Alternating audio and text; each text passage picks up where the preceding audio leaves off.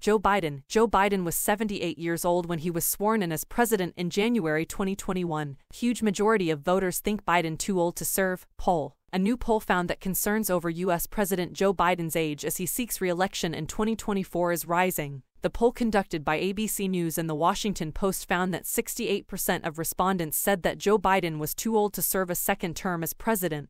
Joe Biden was 78 years old when he was sworn in as president in January 2021, the oldest individual to hold the office in U.S. history. By the end of a potential second term, he would be 86. The poll showed just 36% of respondents approved of his performance as president. Compared to Gerald Ford, Jimmy Carter and Donald Trump at the same time in their terms, Joe Biden's current approval ratings are slightly lower. The poll surveyed 1,006 U.S. residents by phone from April 28 through May 3. The respondents broke down as 26-25, 41% as Democrats, Republicans and Independents, respectively. Joe Biden's expected Republican challenger in 2024, former President Donald Trump, is only slightly younger